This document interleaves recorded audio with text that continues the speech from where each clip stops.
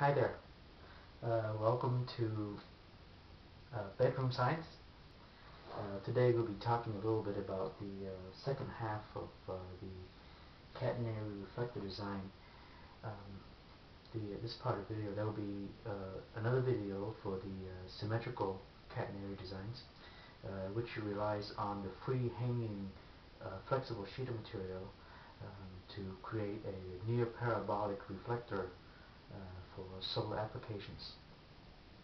Now, in this particular design, we will be talking about an interesting discovery that I have when I was creating the mathematical model to calculate reflection from a hanging mirror, catenary reflector.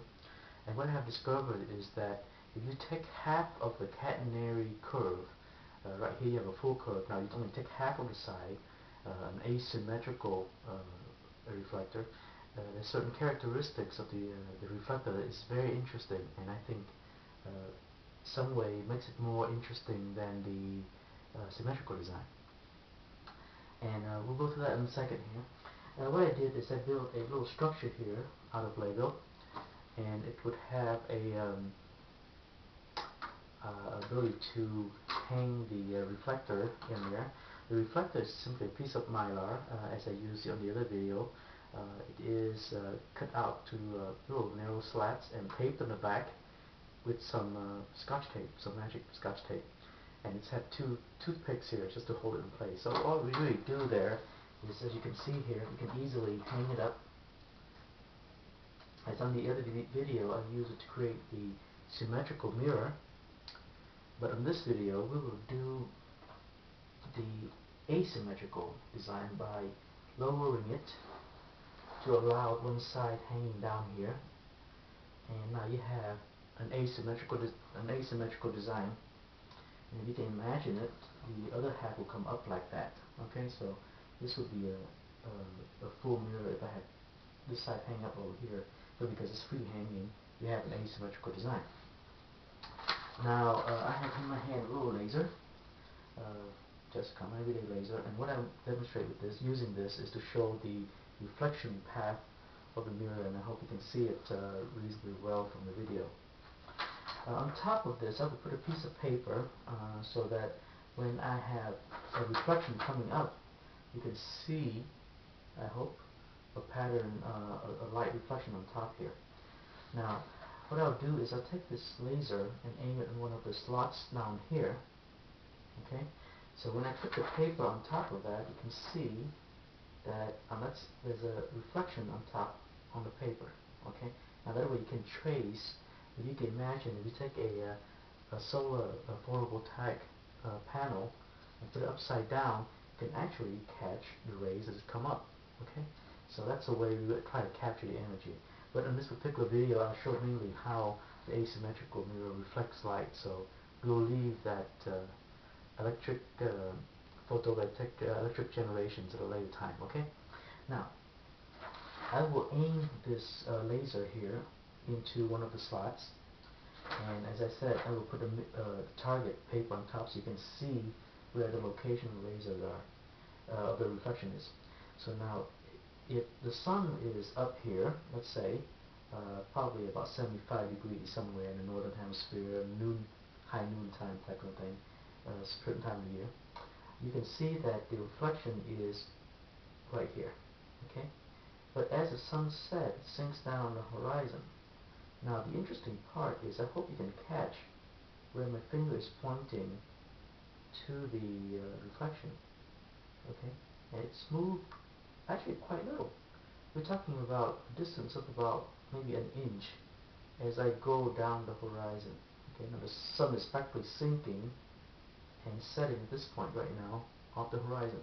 So what we're looking at is a potential for a passive mirror that is self-forming and self-tracking. It's truly an amazing discovery for me, at least anyway. I'm not sure if anybody else is interested out there. But instead of building a complex system of sun tracking, by giving up a slight amount of efficiency, okay, you can actually have a self-tracking and self-forming system. If the wind blows, okay, the mirror will deform, but it will retake its shape, like we talked about in the first video about the self-forming characteristic of a catenary curve.